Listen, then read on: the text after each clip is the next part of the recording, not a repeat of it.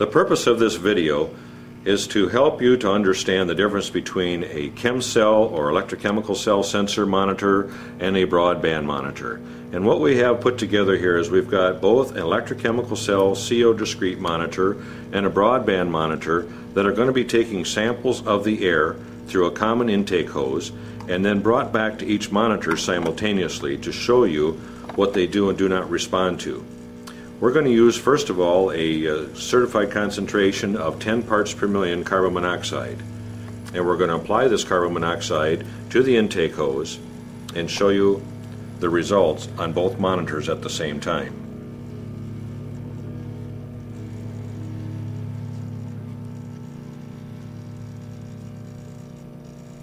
We're bringing in a sample of air. You notice that this monitor has gone into alarm already, and this monitor now has gone into alarm, so both monitors are responding to carbon monoxide.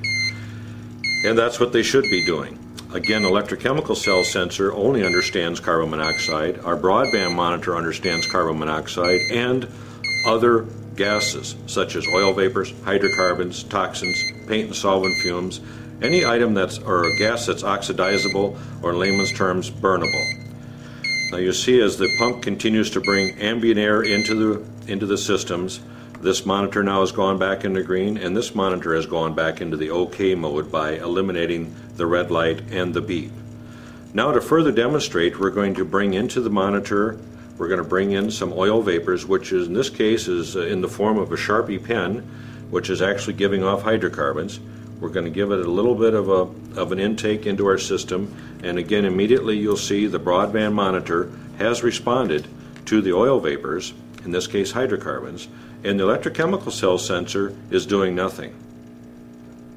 OSHA regulations require that not only do we monitor for carbon monoxide of 10 parts per million or greater, but that we also make sure that we have less than 5 milligrams per meter cubed of oil vapor.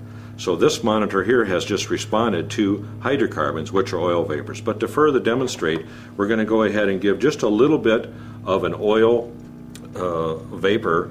We'll just squeeze a little oil vapor past the intake. We haven't actually put any oil, as you see, in there, but it's been given just a little bit of a vapor exposure. And again, the broadband monitor responds immediately to the oil vapors, which again are part of that OSHA requirement, and the electrochemical cell sensor remains non-responsive. Safety, safety, safety. Broadband monitor for OSHA compliance for grade D breathable air. There's more than just CO monitoring required to have safe grade D breathable air.